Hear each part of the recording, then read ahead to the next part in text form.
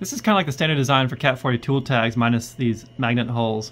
If you remove that, they just have a solid legs like this on the side. And what I discovered is with these solid legs is that it's pretty tough to put these on and off, and it takes a good bit of force, more than necessary. Since the diameter of this accounts for differences in the inner diameter of this groove, that inner diameter is not consistent across tool holders. It varies a little bit. So I didn't like how hard it was to put these on and off. So I modified the design with openings inside to make like a parallel linkage where you see the top and the bottom flex, and that allows it to flex open some as you're pushing it on without breaking. So this tag's much easier to put on and off and still just as secure when they're attached.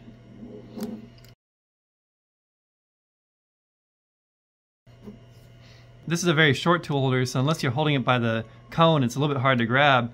But with these flexible arms on this CAT40 tool tag, it makes it easy to put the tag on and off. The tag fits a standard 3-inch wide by 1-inch tall label on which you can write whatever you want. You can also print these labels out with lines and details for information already on the label. So another feature of these tool tags are the magnets, and the magnets are nice for 2 reasons. You can attach a magnet to a tool without actually clipping it on there, and it stays with the tool. And also when you're using this tool holder in the machine, you take the tool tag off, and then you just stick the tool tag on the side of the machine with the magnets, and then when you're done with this tool, you can just take it off the machine and clip it back onto the tool. So these magnets are 5mm diameter by 3mm tall. I bought them on Amazon. These are not the strongest neodymium magnets ever, but they're good enough for these tool tags, and they're super inexpensive.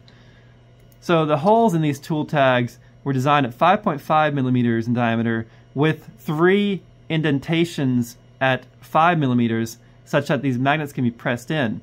Now the easiest way I like to press these magnets in is to use a tool tag that already has them in, and use that to align the direction of the magnets. And then I put the other tool tag on top and press the magnets in some, and then take a pair of parallel jaw pliers like these Nipex and press the magnets in the rest of the way.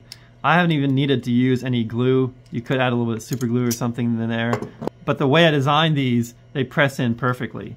And then I take 2 more magnets and put them on the other side and just let the magnets that are already in there line them up, and then use the parallel jaw pliers again to press these magnets in from the other side.